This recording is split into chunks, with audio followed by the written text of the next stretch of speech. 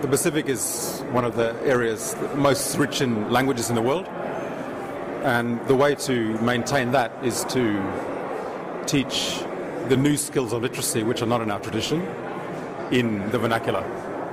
And it's recognized also that that's the way to achieve the highest literacy rates, as also from other experiences around the world. So that is something we need to move towards. And many countries are already there. Vanuatu, we are not there yet. We do vernacular literacy in classroom and some year ones, but not across the whole country. So it's become a policy that we need to implement vernacular literacy. And it's something that I hope we progress quite fast, so that we do maintain languages as the vehicle for culture, which is the first step. Also, of course, we need to have a curriculum in schools that recognizes and uses and promotes traditional knowledge. And we have developed in Vanuatu, for example, modules of teaching science, where half is Western-derived science and half is traditional knowledge-derived science, and showing how traditional knowledge science has the same value and has the same explanatory power as Western science, but in a different way. So using specific examples, developing specific modules around things, for example, like conservation measures for the marine environment. Why traditional measures that were promoted on ideals of, for example, someone dies, therefore the passage or the place where they have a beach or a seafront area is closed off to utilization for a year or two. What's the explanation of that in terms of Western science conservation? And showing how these measures traditionally were used for the effect of achieving conservation. So there are some of the kinds of things that we need to encourage in schools. We also need, of course, to place much greater emphasis on in traditional environmental management techniques and also traditional agriculture, because these are the two foundations of the sustainability of our societies, and we need to be able to know how to adapt to climate change, and the best tools we have for adapting to climate change is traditional knowledge, because traditional knowledge is something that is built on observations of the environment. So we need to develop I suppose you could say, a co-cultural approach to education, in which we take the best of the Western education and combine it with the best traditional knowledge, and use them both as a way of showing our children both have value. That's both in terms of environmental management, but also in terms of agriculture, because agriculture remains how most Pacific Islands sustain themselves.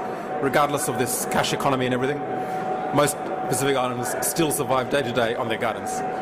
And one of the failures of traditional education system that we've inherited from the West is there's no emphasis on agriculture. It's all about working in offices. And we've got to get away from that, because there's never going to be enough jobs. And also, the agriculture is the thing that sustained us for all this time, and it will continue to sustain us into the future, regardless of how the world economy goes. So that's some of my comments on agriculture. In relation to land title and land grabbing, what kind of policies do you think the Vanuatu government and governments around the Pacific should have around Indigenous land title? Well, as the new Minister for Lands in Vanuatu, I've just been the Minister about a month now, one of my main priorities is to reform land law to really enshrine customary tenure over land. That goes against the grain of what Australia, New Zealand and the World Bank and everyone is saying, that we need to get away from that. I totally disagree. We need to enshrine it so that cultural landowning groups or land stewarding groups never lose control over the resource. Because in the Pacific, land is our only resource, really, our main resource, along with people and land, and the resources that come from land and from the seas. So what we are trying to do now, what I am trying to do, is prepare a package of legislative reform.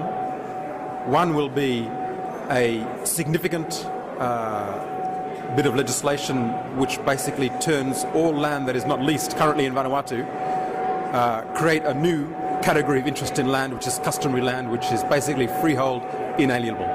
You can never lose it, because at the moment, the Constitution says that all land is held under custom, but there is no legal status, no legal interest. So we're getting people who lose their land because an individual out of the tribe goes and negotiates something outside to a title, and before the people know about it, the land is leased out by the administrators in the capital.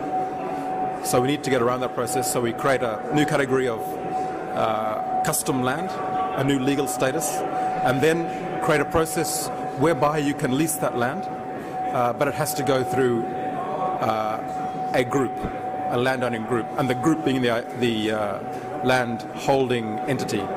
Not using models that have failed from Papua New Guinea, but trying to look at the models that have worked. And one of the models that has worked quite well is ideas of land councils from Northern Australia, for example, where the only way to access land is if the majority of the members of the identified landowning group agree that on all aspects, which means a much greater role for government in advising landowners on financial, legal, all aspects of land dealing. And in fact, in our constitution, that is the role that government has. It has to ensure that all land dealings are the interest of the individual, the community, the people of Vanuatu and the nation. So really strengthening that role of government as a advisory and oversight on land dealings to make sure that they are in the interests of the landowners when they happen. So that is something that I think we need to move towards in the Pacific. We definitely need to maintain customary land because it's the only way we're going to survive into the future. Is WTO and free market economics incompatible or compatible with Vanuatu culture? I would say that we have been trading for a long time, for centuries, thousands of years. We have been trading within Vanuatu, outside of Vanuatu. And that context of trading is something we need to promote as something we are quite familiar with.